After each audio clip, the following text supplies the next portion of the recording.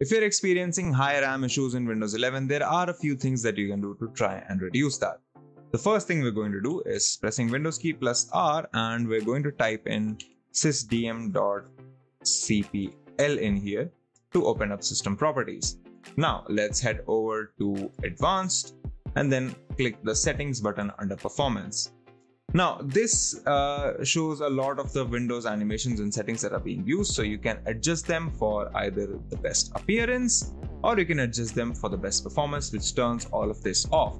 This will make your Windows look awful, but it will free up a lot of different services and it will give you a lot more RAM to play around with.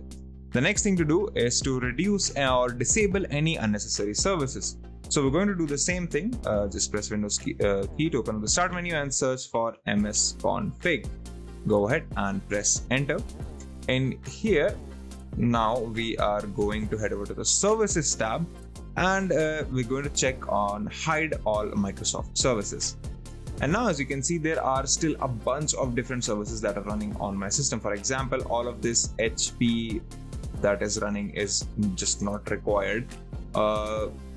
These services are not required. I can disable probably AnyDesk and BattleEye as well. These are anti-cheats. I can disable the Mozilla maintenance service. I can disable a bunch of other stuff in here. So just go through this list and disable anything that does not need running on your system.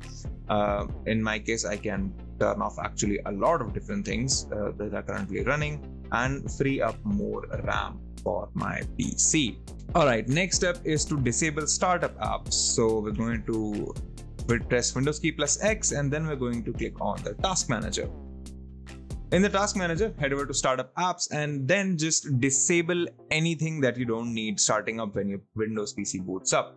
For example, I have Slack, my phone link, mobile devices, Omen, graphics softwares, Elgato for my Stream Deck, and a bunch of other services are running. But as you can see, I have disabled a ton of services as well, and these are services I don't want running when I start my PC. This will also help your PC boot up faster because you'll not constantly be waiting for services to start. And once your PC is up and running, it will also save you from the hassle of just running additional services that you don't need, which will be consuming all of your memory. Alright, last but not least, we're going to disable some non-essential Windows services. Now we're going to disable some non-essential Windows services. So press the Windows key once again, search for services and press enter.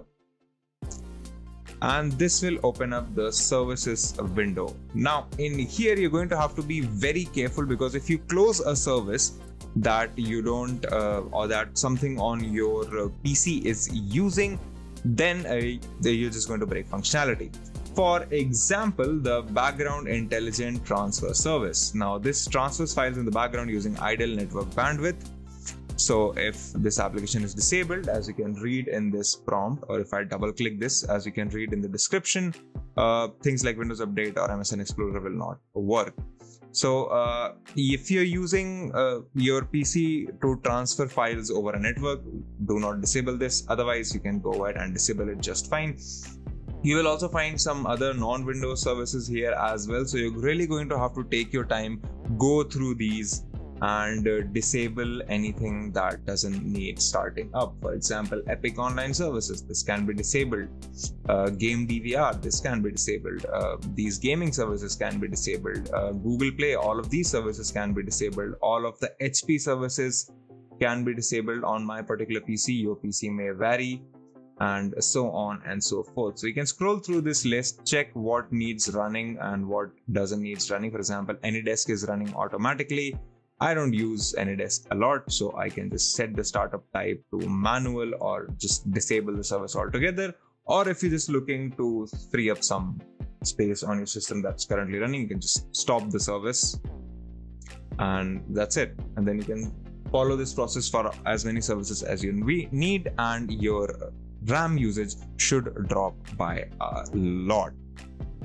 Alright, next up we're going to enable the memory saver feature in our browser. So if you use Google Chrome or Microsoft Edge or basically any other browser, there are memory store saving features in there. So just click on these three dots, head over to settings, and then we're going to performance.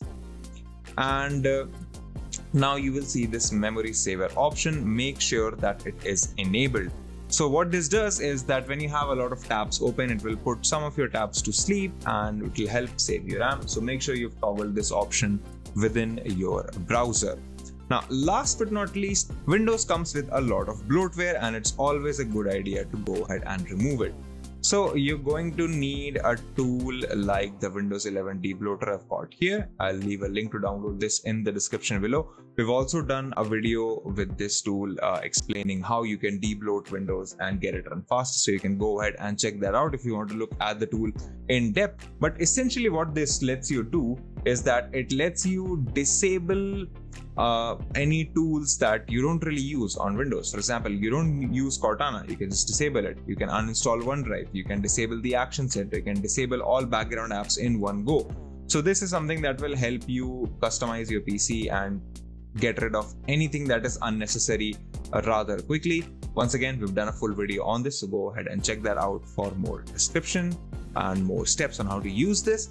But that's about it. That's what you can do to reduce RAM consumption on Windows 11. If you like this video, consider subscribing, give us a thumbs up, press the bell icon, and tell us in the comments below what more such videos can we make for you.